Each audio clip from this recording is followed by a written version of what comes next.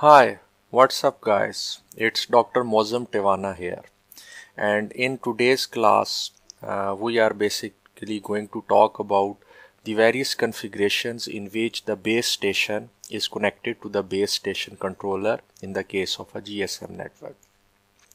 Now when we talk about the connections between the base stations and the BSCs, basically there are three possible types of configurations. One is the serial configuration, the second one is the ring configuration, and the third one is the star configuration. And each of these configuration has its certain advantages and disadvantages, as we will discuss later on. Now, first of all, we are going to discuss the serial configuration. In this serial configuration, as is evident from the diagram, BSC, BTS and the other BTSs that are connected to the BSC, all of them are connected in serial. And when does this connect? This case of this configuration is most frequently used.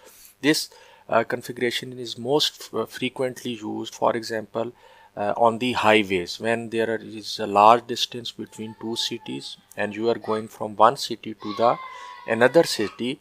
In that case, on the highway the BTSs can be connected in serial to one another and then to the BSC.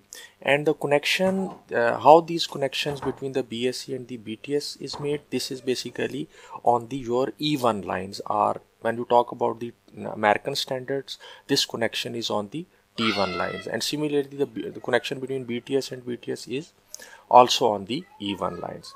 So the advantage of this configuration is that this configuration uses the channels in those E1s very efficiently. As a result, the number of required E1s that reduces. So in that respect, this configuration is very cost effective as you require less number of E1s.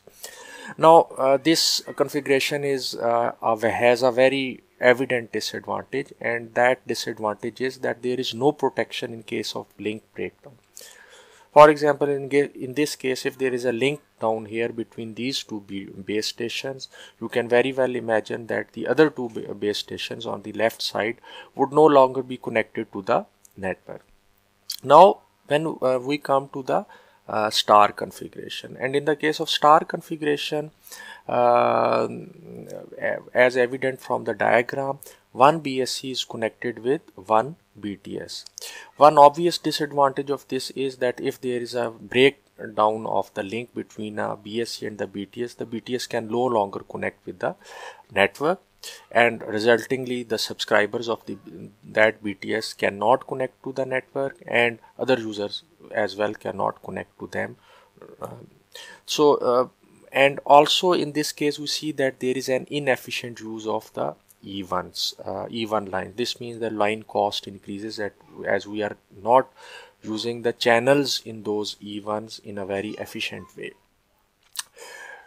So now we come to the ring configuration. Here, as you can see, in the ring configuration, basically the BSC, the BTS and the base stations are connected in serial, but they form a ring.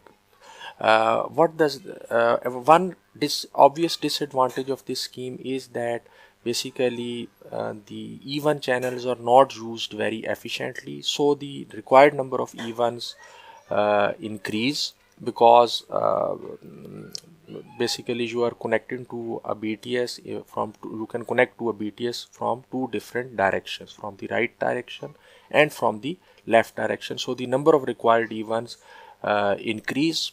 So the line cost increases, and one of the major advantage of this approach is that if there is a breakup in a connection, as is evident in the diagram, so in that case that BTS is still connected to the network, and the traffic to that BTS can be switched to the alternate path.